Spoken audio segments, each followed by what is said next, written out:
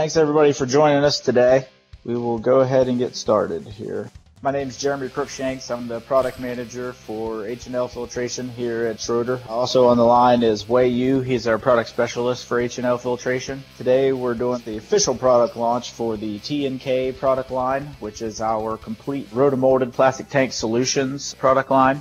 Some of you guys might have already seen the catalog pages that have been floating around. So I guess the antithesis of this is, why have we created this new product? Basically, we felt that there was a market need out there for tanks in these sizes, sort of in most of your mobile machinery, that wasn't being met.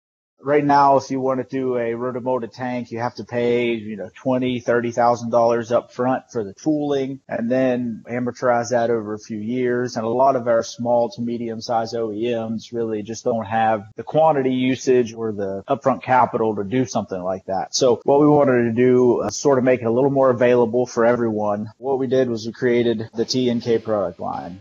We borrowed from the Heideck Germany TNK tanks that we had been trying to sell in the U.S. We did that with very limited success because obviously shipping them a full-size tank all the way from Germany, then plus the 16 to 20-week lead time just didn't make it conducive for what we're trying to do in the U.S. So we decided to make our own U.S. version with our own Schroeder filter and Schroeder branded accessories. We're currently working on 3 tank sizes. Right now we have the 12 and the 18 readily available. We also have a 25-gallon tank in the works. We went ahead and put that in the catalog.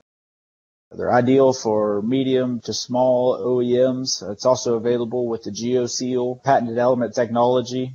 We've had a lot of success selling the GeoSeal in these applications here in the last 4 or 5 months. Seems like when it comes in as a package, we're showing them the whole revenue stream ROI calculation of the GeoSeal elements. They really don't seem to have as much of an objection. So another huge benefit to these tanks is that they're certified clean to a Schroeder Industries cleanliness specification. That's one thing that we wanted to develop when we're doing this. We obviously have our own cleanliness specifications on our filtration, but we're going to supply these tanks. We want to know that we're doing better than what an OEM is doing themselves. If they're building their own steel tank, how hard it is to get a tank flushed and cleaned and everything like that. So we've written our own specifications around what we found in the last few years with the technical cleanliness push from the automotive world into mobile machinery. We've really put a lot of emphasis on the certified clean aspect of this thing. And big thing about these is they show up ready to go, fully assembled. It has all of the Schroeder stuff, Schroeder filter and accessories on there. So all you have to do is plug and play. You take the Schroeder tank out of the box, you put it on your machine, you plug up all your lines. There's no having to worry about the additional labor to install those components, however minuscule it might be, or the additional labor to flush the tank out or anything like that. So it really helps with your overall roll-off cleanliness of not having to flush all of that out.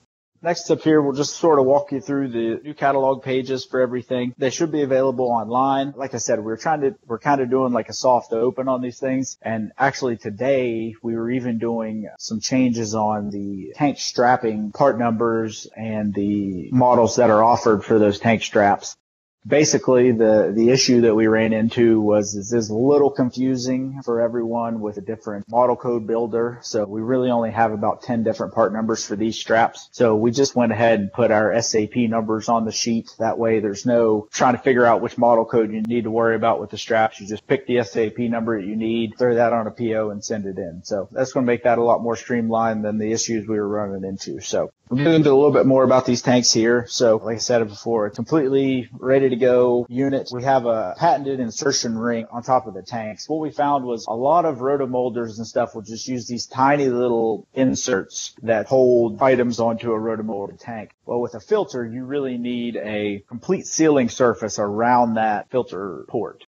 What we ended up doing was making a patented insertion ring that goes into the mold, and it holds that filter in there. That way, when the tank starts to get hot and the plastic will want to deflect a little bit, that will keep the filter 100% tightened down against the top of the tank, and that way you don't get any leaks around the top of the filter. We also have that same ring for the breather. It's lightweight, it's cost efficient, no risk of corrosion. I'm sure all of you guys have seen, steel tanks that have some water content to the oil and everything. They start to scale off and everything like that. Well, you're just not going to have that issue with the Roto-Molded product. Right now, we offer it in a couple of different materials. We offer it in cross-linked high-density polyethylene, and also we offer it in nylon 6. The high-density polyethylene will go up to about 180 F continuous operating temperature with spikes around 190 to 200. And then the nylon 6 is obviously for your hotter running systems. That's something you really want to pay attention to when you're speccing out these tanks, is what the temperature of the system is. We're also working on an additional material that will give us up to about 250, but we're just doing the first couple of prototype tanks in that, and that will be more than the HDPE, but it'll be considerably less than the nylon 6. So we're trying to find a happy medium for those customers that may need a additional temperature option. Like I said, the tanks come completely outfitted with all your typical reservoir components. They come with suction strainer, breather, return filter, sight gauge, all of the goodies. Currently, another thing you need to look at is the UV light rating. Right now, HDPE is a UV rating of 12 years, so we feel that that's sufficient for about any mobile machine, 12 years out in direct sunlight. If it's going to be more than a 12-year application, for example, the nylon 6 is only a UV4, which is UV 4 years. So if they think their machine is going to go over those ratings, what we suggest they do is a simple paint job on the outside of the tank to give it some added UV resistance. There are, a few paints that we can recommend that stick to the plastics very well. Typical with our catalog pages, here's our dimensional drawing for the TNK 12. As you can see here, there's a few extra ports for case drains and that kind of thing. Also comes with a drain plug on the bottom. Like I said, also on the line is Way. Thank you. So along with that, there are other customizations in terms of location for other components, such as the side level gauge. That can be placed on several locations on the tank as well to better fit in applications that has more restrictive requirements. And next, we're going to talk about the model code selection.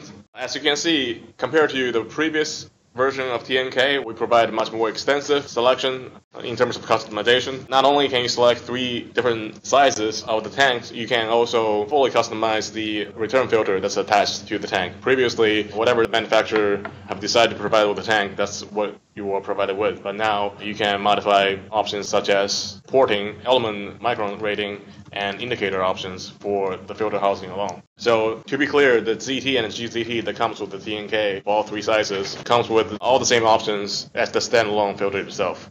On the tank itself, you can choose to select the PAB as breather that will be including on every tank. You can choose to have a side level gauge, what we call a SLG, which is a 5-inch version of a side level gauge that we are thinking about including temperature probes as well. You can also select the location of the side glass, can either be on the bottom left corner or the upper right. There is also an option for suction strainer if your application doesn't already provide one and you need one to be integrated into the tank.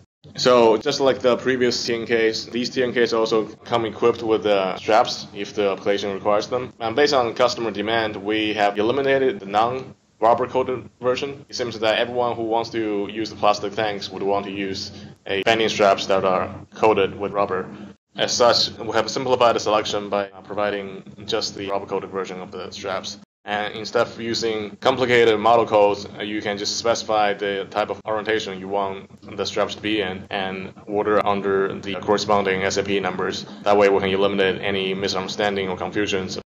Just as before, there are 3 major configuration options for the tanks. First is vertical overhead. This is ideal for applications that has the tank set on top of a moving vehicle or a platform. So the straps would go around the tank and be bolted, have both straps bolted on the bottom. That way the tank can be held on top of surfaces. If the tank is mounted on the platform on the side, then one bolt will be on the bottom, one bolt will be on the side over at the top. And third is if there are no platforms supporting the tank, then we have the options to mount the tank on the side with the horizontal straps only.